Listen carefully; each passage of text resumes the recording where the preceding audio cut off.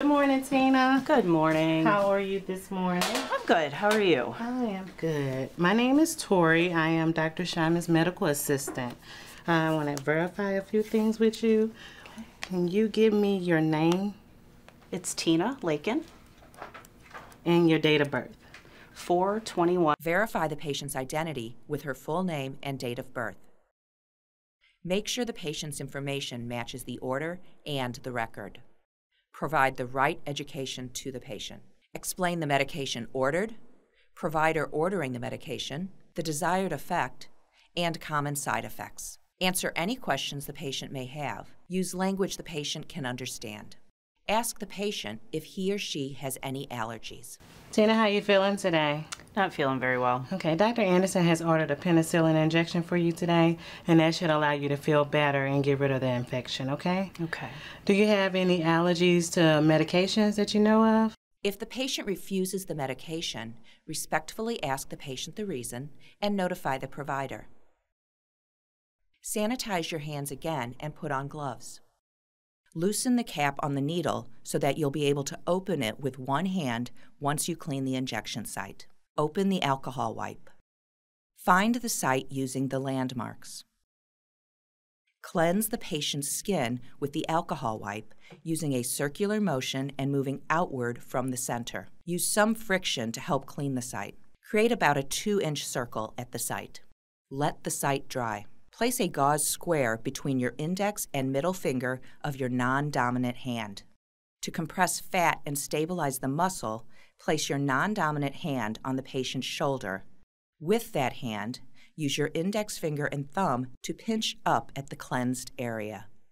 Hold a gauze square between your index and middle finger of your non-dominant hand.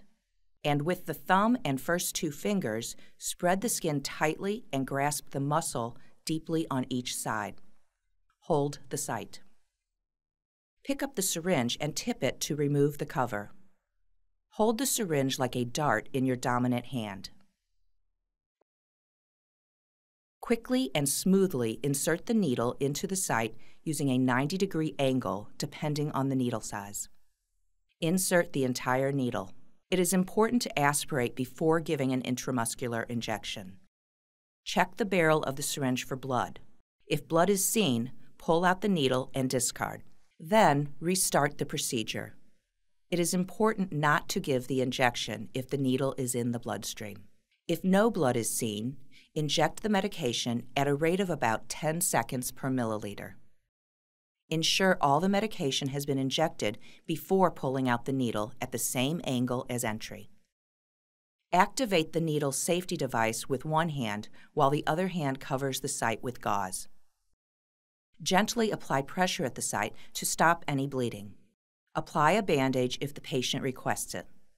Remember that some bandages may contain latex, which can be an allergen to some people. Some people may be allergic to the adhesive. Discard the needle and syringe in a biohazard sharps container. Make sure to put the needle in first. Observe the patient for any adverse reactions. Clean up the area. Discard all waste, including your gloves, in the biohazard waste container. Sanitize your hands. Document the procedure in the health record.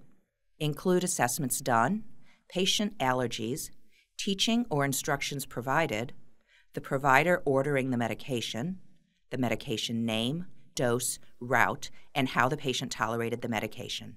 Also include the manufacturer, lot, and expiration date for vaccines.